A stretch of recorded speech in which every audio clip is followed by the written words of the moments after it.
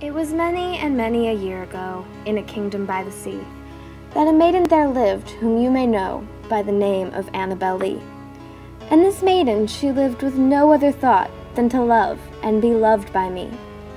I was a child by the sea, but we loved with a love that was more than love, I and my Annabel Lee. With a love that the winged seraphs of heaven coveted her and me. And this was the reason that, long ago, in this kingdom by the sea, a wind blew out of a cloud, chilling my beautiful Annabel Lee, so that her high-born kingsman came and bore her away from me, to shut her in a sepulchre in this kingdom by the sea.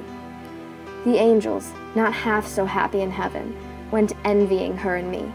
Yes, that was the reason, as all men know, in this kingdom by the sea, that the wind came out of the cloud by night, chilling and killing my Annabel Lee.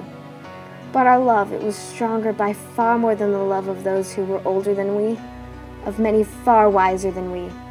And neither the angels in heaven above, nor the demons down under the sea, can ever dissever my soul from the soul of that beautiful Annabel Lee.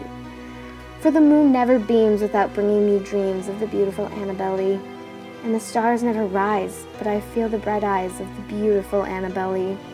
And so, all the night tide, I lie down by the side of my darling, my life and my bride, in the sepulchre there by the sea, in her tomb by the sounding sea.